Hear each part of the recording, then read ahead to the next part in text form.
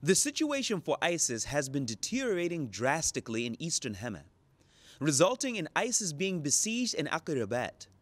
The evacuation of women and children was facilitated by some rebel groups.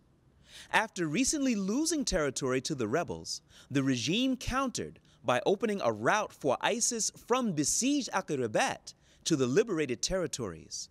Mysteriously, a large ISIS convoy traveled with heavy weapons and tanks, tens of kilometers through regime territory, capturing several villages from rebel control in northeastern Hema. Tonight, we want your input as we discuss the presence and possible threat posed by ISIS families now under rebel governance. So please do join us with your suggestions and comments at 9 p.m. Syrian time, that's 7 p.m. UK time, for Face the Truth.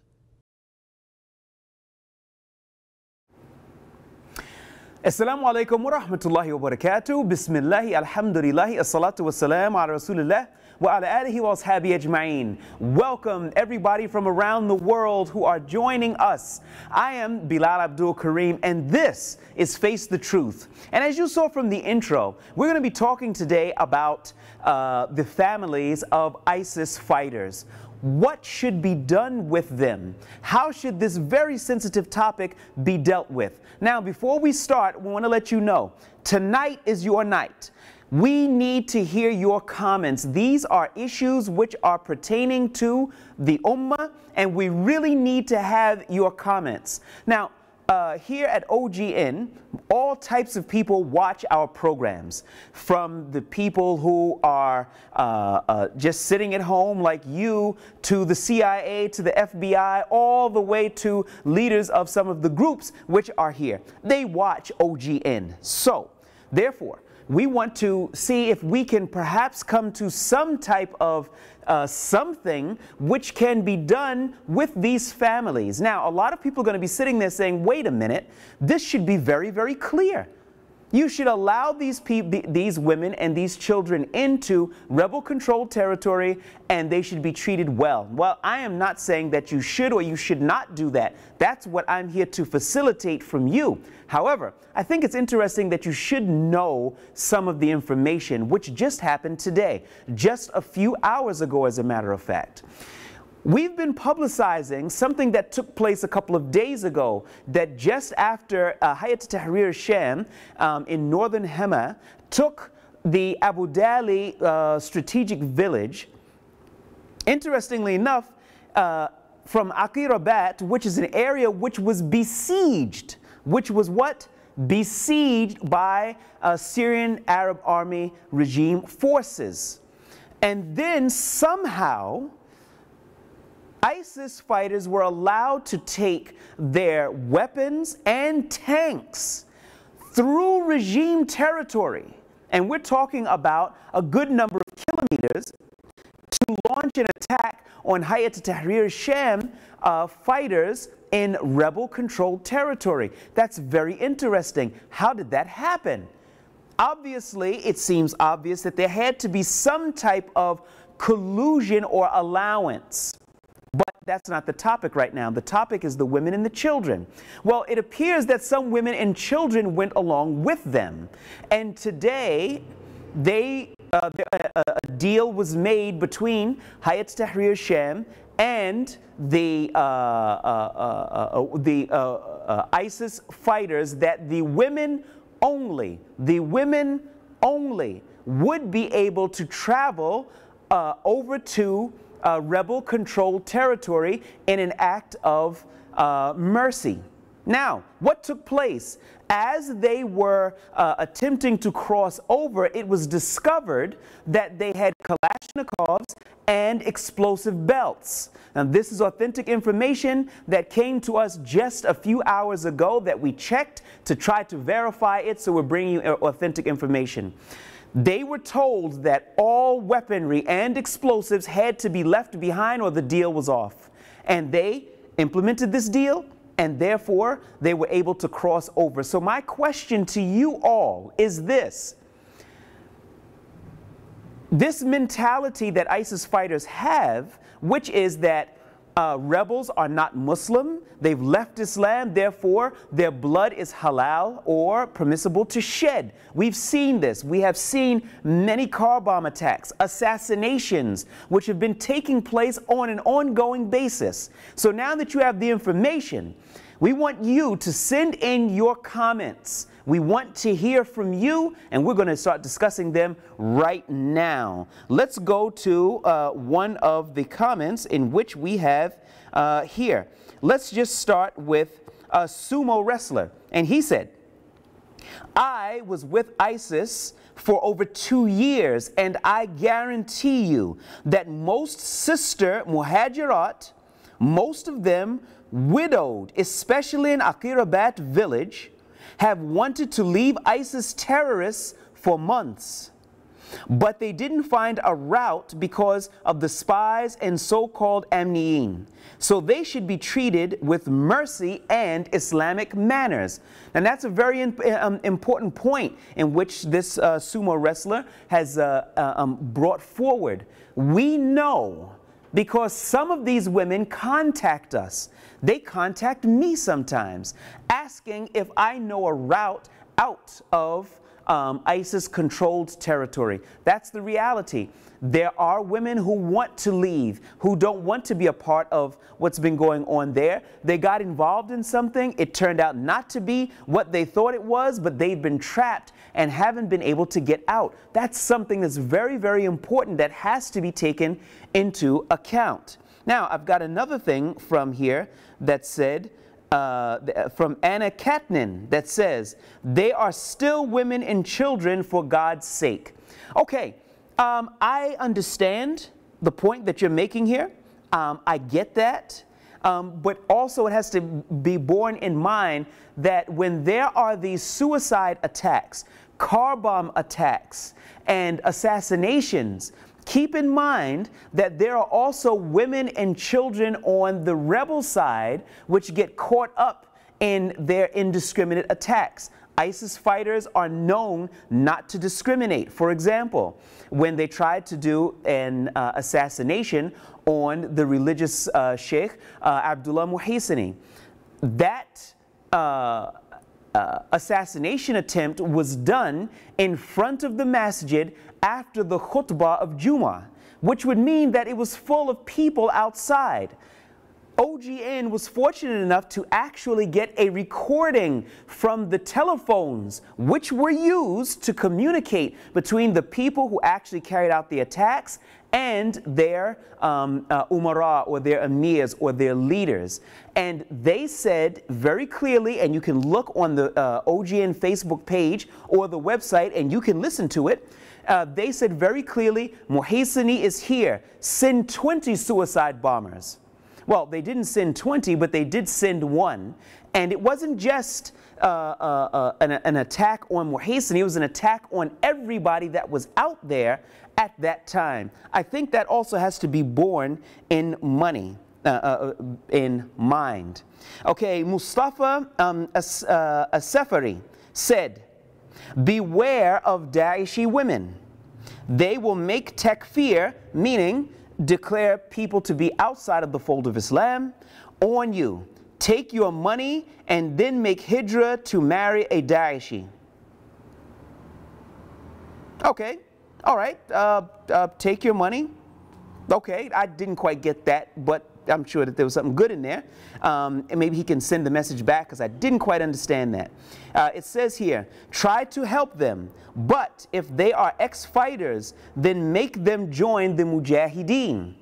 Well, how practical would that really be? Because if you have people who were fighting and were attempting to kill rebel fighters on this side of the divide, and then all of a sudden you're giving them weapons and placing them in the midst of these rebel fighters, is that a responsible thing to do?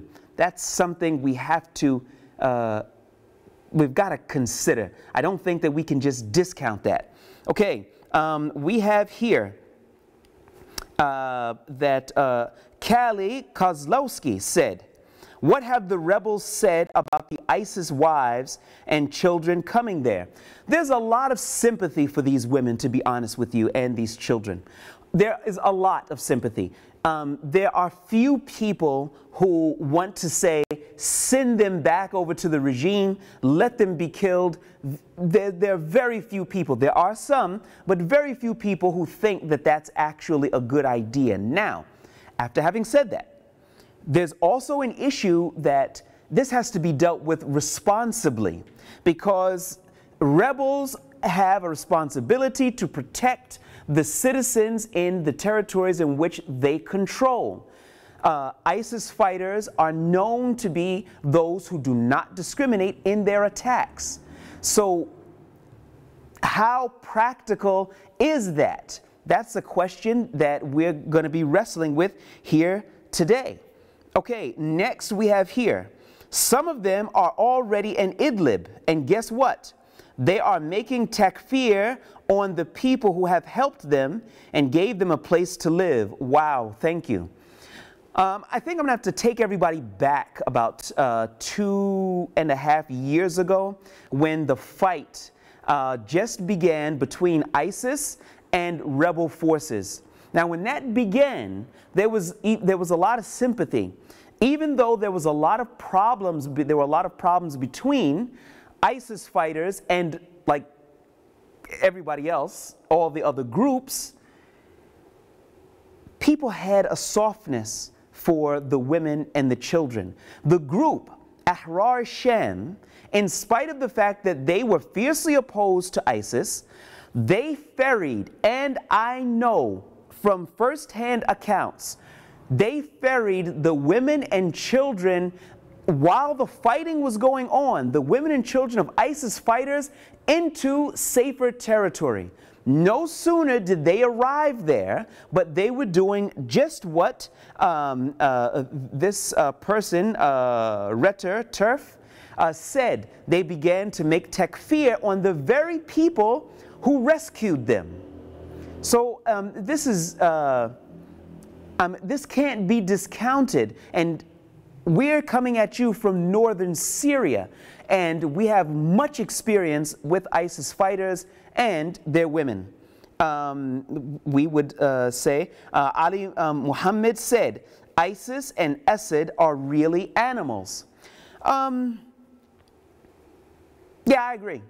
ISIS and Assad are both animals because they don't consider the sanctity of the blood of the Muslims. So, or I think for any other people, even if they're Christians who are in these areas, like I know a Christian church was bombed here in Idlib.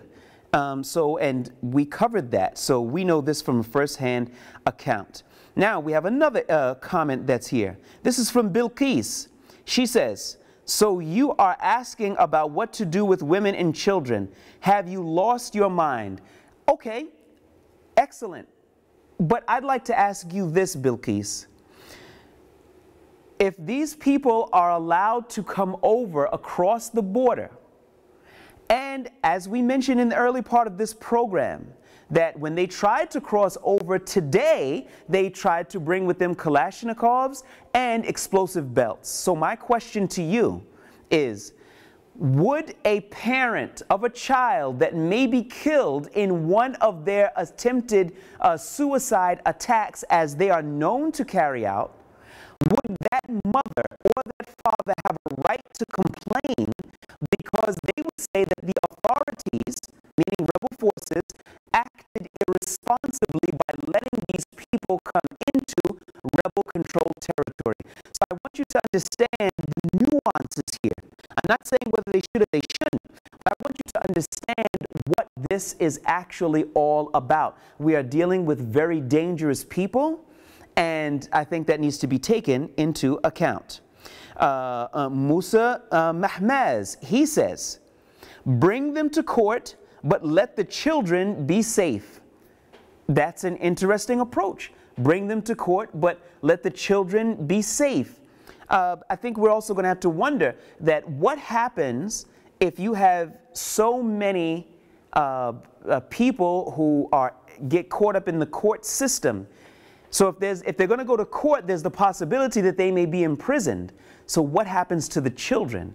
Will the children be split from their parents or from their mothers? Or will the children have to be imprisoned along with the mothers? As everybody is maybe starting to see that this is a very, very complicated and tangled situation. Let's talk about what Tawheedullah said.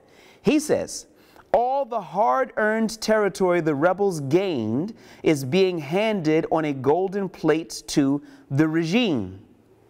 I'm not sure what that has to do with the topic, so okay, we'll maybe come back to that another time. It says here from Rama Muhammad, he says, a database to be made and monitoring of these individuals. A database could be made, but let's ask this question. Where's the database going to come from? Okay, so let's say that you have in an area 200, 300, 400, 500 families.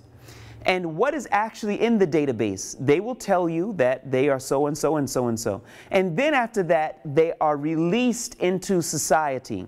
My question to you, Rama, is this. Is that the responsible thing to do? I'm not saying it is or it isn't, but I'd like to know what you think. Would that be responsible? Because basically what you're doing is you're saying leave your name and your children's name and just go. And I'm not certain that that's the most responsible way to handle that. Let's continue here. Yasin, he says, question them and find out about their aqidah or their belief. If it is sound and they aren't extreme, then let them stay in the community. If it isn't sound and they are extreme, then keep them out and put them in de-radicalization camps. Now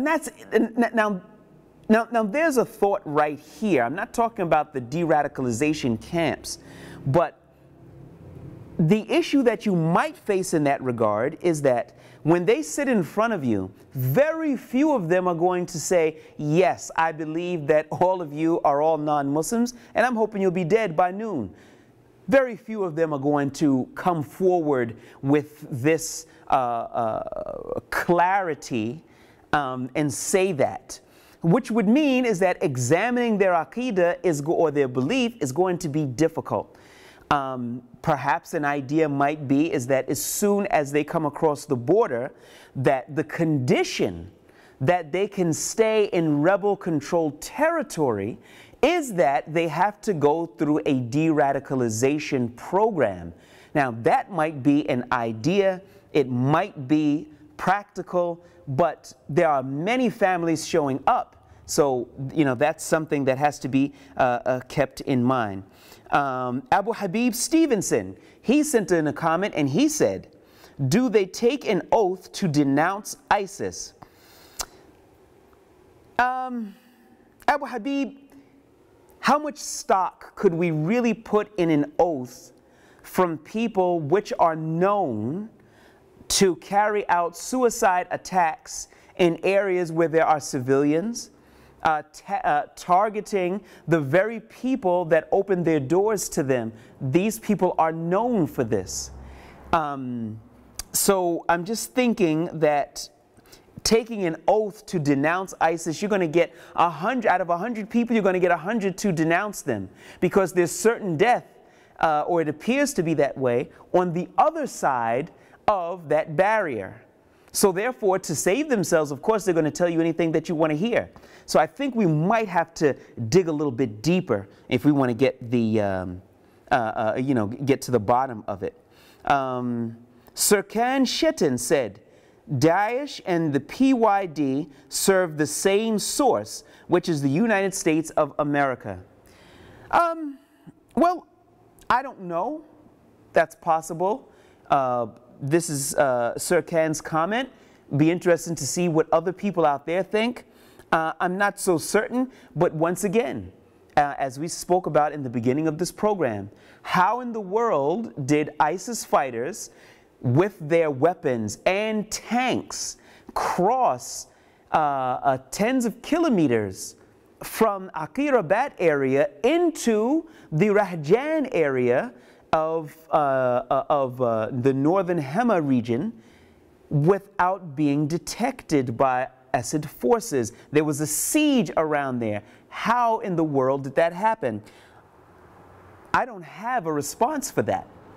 But it seems extremely strange, and it seems like someone is colluding with the Syrian Arab army. But it will be up to them to clarify. Okay, we have another comment here.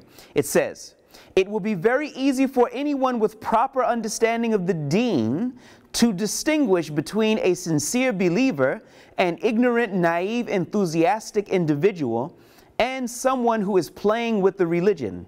So yes, a screening process is vital, and those who were fooled by ISIS should be given extra care and compassion. You know what? I'm going to beg to differ with you on this one. Because you said it would be very easy for anyone with proper understanding of the religion to distinguish between a sincere believer and an ignorant, naive, enthusiastic individual. What if someone is an ignorant and enthusiastic individual, but he has very little Islamic knowledge, which is what you will find most of them to be, not some. Most of them to be, not some. Most of them to be of those who were enthusiastic and had very little Islamic knowledge. I know them personally, and I have had many discussions with them. Basic belief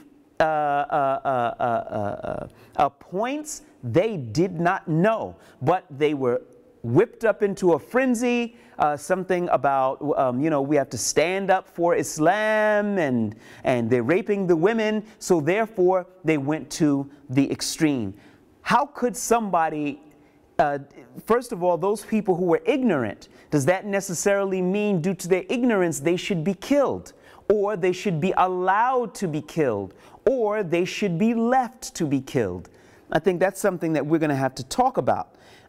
So I don't think that it's easy for someone with the correct understanding just to be able to distinguish. If he could look into people's hearts, yes, but we don't have that mechanism, do we? Okay, next up we have Enrica Petrucci, and she says, they are not dangerous people. In my personal opinion, they must be protected from Assad regime everywhere Muslims are not to tolerate. I think that a lot of people share that opinion, that they should be protected, but how to do it so that the people on the other side of the divide are protected from them. That's the key. Let's see what Amjad Farouqi said. He said, kill them all like they did before with the Mujahideen. They are Khawarij. They are the partners of America and Israel. You know, while not being a conspiracy theorist myself, are they the partners of Israel and America? Only Allah knows. I'm not in a position to authenticate that or deny that. I really couldn't tell you. But the idea that we should, you know, like to see all of them killed, I think that's a little bit extreme, you know, and we don't want ISIS to be our teachers. We want to be people of mercy, compassion, kindness, and understanding. They were not people who shared those characteristics. So therefore, we don't want their ugliness to become the norm for us. And next, we have Jan Yanilmez. Please forgive me if I mispronounce that. Jan Yanilmez. And it was said, maybe bring them to special houses to live where they are forced to marry a non-Khariji in the next years.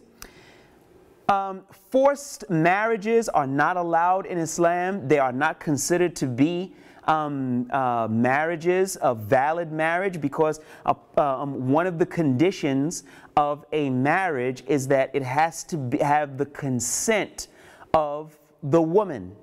So forcing her would not be allowed or permissible. So I think we're going to let that one go. Stephanie Go said they should be educated. Agreed. They should be educated. Shafqul Islam said internment camps until the war is over. Now there's an interesting thought regarding having them housed in a certain area specific to them, and then they would be educated or go through what could be called a de-radicalization program.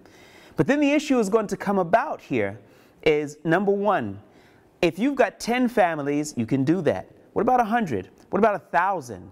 What about 5 people per family, and you've got 5,000 families? As you can see, the group known as ISIS is losing much territory, and many of their women and children are becoming displaced. So that's something that has to be kept in mind. But I don't mean an internment camp, but I do think that some type of educational facility which isolates them from the rest of society for a period of time might be something that would be interesting. Bloody Dave, interesting name. I don't know what he's going to say. He says, interesting debate. As we in the West ponder what to do with returnees, so is Idlib. That's something that has to be looked at. You know, it's really something. Western governments are fearing fighters returning from here. I would say that unless they know that these fighters have come from a group which is prescribed for them, or is a group that is a terrorist organization or something like that, that they shouldn't speculate and that they shouldn't be looking for trouble. However, if we look at this ISIS situation, we know where these people are coming from and what they were a part of. So I think that we have to do a better job than Western governments, and we have to have more compassion, more understanding, and we have to be empathic to understand that a lot of these people who got caught up in this ISIS mess, a lot of these people didn't know what they were getting involved in. I knew people in 2014, 2015 that were very respectable people, but they didn't have enough knowledge to safeguard themselves from the tricks of Baghdadi and Adnani and a lot of those other no-good-nicks. So basically, they got caught up in this mess, and once they got there, they had no way to get out. That's something that we have to keep in mind, and we can't be ignorant to that. Next up, we have Ikram Okal, and he said, send them to Sweden. Here, the government will give them houses and jobs. Okay, well, yeah. Who's going to buy the plane tickets? Okay, next up, we're going to take 2 more, and we have Zahra Mecca, who said, all 900 male ISIS prisoners in Idlib should be conscripted as crack Ingamasi forces to attack regime until all of them are depleted. Okay, now, let me explain what Zahra Mecca is saying. What's being said here is that they should be outfitted with weapons and explosives and be pointed in the direction of the regime. Well, I don't think that's a very good idea, because the reality of the situation is that when you put weapons and explosives in these people's hands and say the bad guy is that way, and then they just happen to turn around, then you got yourself a little problem, you see? So I do believe that that's something that should probably, I don't know, not be done. Okay. What we are going to do, I think we are going to, okay, let's take one more. Okay, I think we've just about had enough questions. We're going to continue this debate online, Facebook, Twitter, or YouTube. I am Bilal Abdul Kareem for Face the Truth. Jazakumullahu khaira. I really appreciate everybody participating. Assalamu alaikum wa rahmatullahi wa barakatuh.